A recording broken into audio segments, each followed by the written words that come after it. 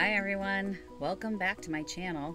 It's Stacy from PeonyLaneDesigns.com, and I am coming to you today from inside of Fluffy the Wonder Van to share with you my top 10 things you need to survive junking.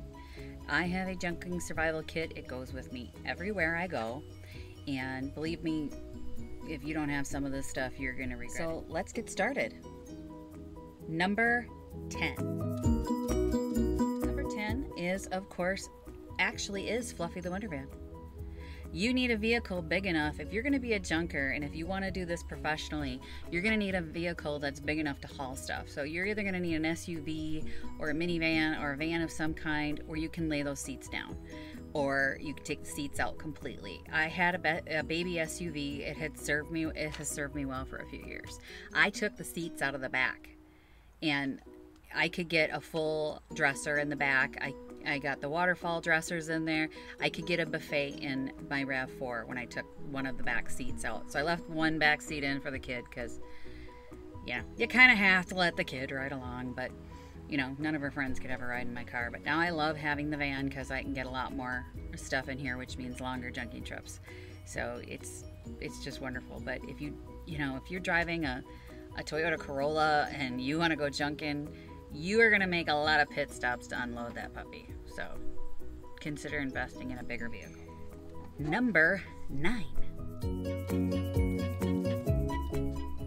Notebook and pen. Seems silly. I know people are like, why don't you just put it in your phone?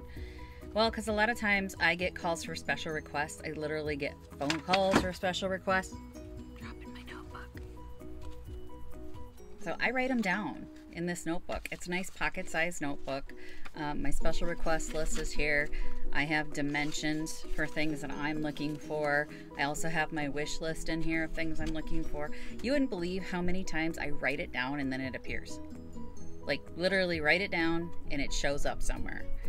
And I go through the list all the time when I'm shopping. So if right before I go into a store or I go into a sale or an estate sale, I double check my list. It's a nice little reminder of everything that you're looking for. And if you're picking for clients, and sometimes I have some special requests, it's good to remember what they want. You know, it's really hard for me. I'm looking and I get obsessed with what I'm trying to find for my own shop, for my own booth, and then I forget my clients. So, yeah, it's a good little reminder to have. It's also nice when you want to jot down street addresses and things like that when you have to come back later, if you have to rent a truck or whatever to bring back a bigger piece. Say you do have the Toyota Corolla and you need to borrow a truck or whatever, it's good to have the address and phone number of whoever you're buying it from so that you can pick it up later.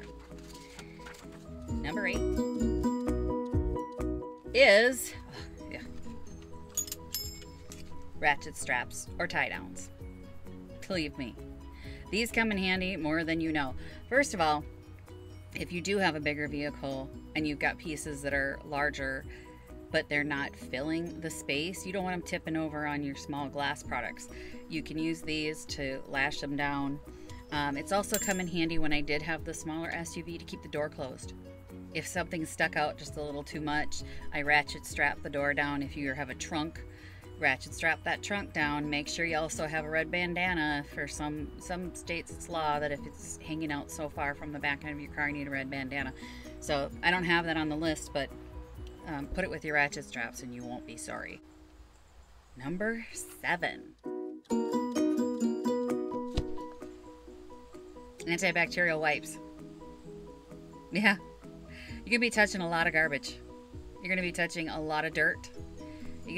Baby wipes work too, but find yourself some antibacterial wipes or some baby wipes, because after every sale I go picking through, or old house or estate sale, I want to wash my hands like right now. I don't want to have to find a bathroom. I want my hands clean like right now. So you're going to want those. Invest in a lot of them. Number 6. Water. Stay hydrated, especially in the summer, especially in the winter too. I keep water with me all the time. I actually have a mini fridge in my van. That's a step up. If you're starting out, bring a cooler. I have a mini fridge that plugs into my cigarette lighter because it's nice to keep my beverages nice and cold. So you're going to want to stay hydrated summer, winter, fall, spring. So make sure you have water with you. In the van, I will literally carry a case of water with me because I can. It can fit right here between the seats. Stick a case of water right there. I stick the bottles that I need in the cooler or in the little mini fridge, and off you go. So, number 5. Work gloves. These are leather work gloves. Get leather work gloves. I'm telling you, the amount of things I've picked up that had sharp edges or major sliverage coming off of it or actual pieces of metal.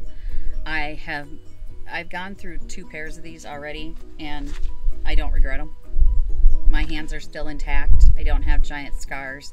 I can tell you the times that I forget my gloves, I regret it. It helps with carrying, it helps with lifting.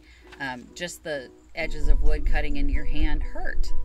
You can't hold a piece as long as you can when you've got these protecting your skin. So invest in a good pair of work gloves. I just got these at the hardware store. I like the leather. I don't like the canvas because the sharps can still really go through that canvas pretty easy. So invest in some good leather ones. Number 4. This one, you know, I don't think people think about this stuff, but I have a jeweler's loop that I carry with me. You can do this with a magnifying glass as well. It's not just for jewelry. A lot of times when I pick up a piece of old glass or, you know, china, you cannot read the hallmark that's on the bottom, or a piece of silver, or, you know, you need something to magnify the little stamp on the bottom or the printing on the bottom just to make sure that you can read it. It is great for jewelry as well. You can check to make sure that clasps are functioning properly, that the tying on it is right. It's very nice for looking at paintings and things like that to make sure there are no tears. If you see a piece where it looks like there might be a rip or a tear in the corner, this is nice to get up close and make sure that it's not an actual tear. Sometimes there's just where it's leaned against something and there's a defect as far as it pushing the canvas out, but it's not actually torn. So bring a magnifying glass. Invest in a cheap jeweler's loop like this. I think this is a 10X or 1X. It just says 1 on the side. It has served me well for a lot of years. I mean, I keep this in my bag. I have a bag that I keep with me with all my stuff in it, and I just put this in the bag, and it has come in handy more than once to look at even, you know, silver pieces, the stamping in it to see if it says sterling or if it says that it's silver plated or if it's actually, you know, some other kind of metal. So invest in a jeweler's loop or a magnifying glass. You can find them on Amazon. You can find them, you can get a magnifying glass at the drugstore. So whatever works for you. Number 3. Flashlight. Yeah, flashlight. It's really simple. It's a simple thing to have, but again, it goes sort of hand in hand with the jeweler's loop. I have a couple in here that I pick up at the dollar store when I find them. It'll come in handy more than you realize because you're in a dark garage or a dark basement or a house that no longer has electricity on. I've been in all kinds of situations where the flashlight has come in handy. You can certainly use the one on your phone. I prefer to use my flashlight because I don't want my phone to get wrecked or destroyed if I drop it. I have dropped these. just get the dollar store flashlight, trust me. I don't want to drop my phone in a crusty situation and then not be able to find it because it's dark. So yeah, just get the dollar flashlight, keep a couple extras on hand. Number 2. Number 2 is if you're really considering doing this for a living, you have to have this. I use an app on my phone. It's called Mileage IQ. I'll put a link in the description below.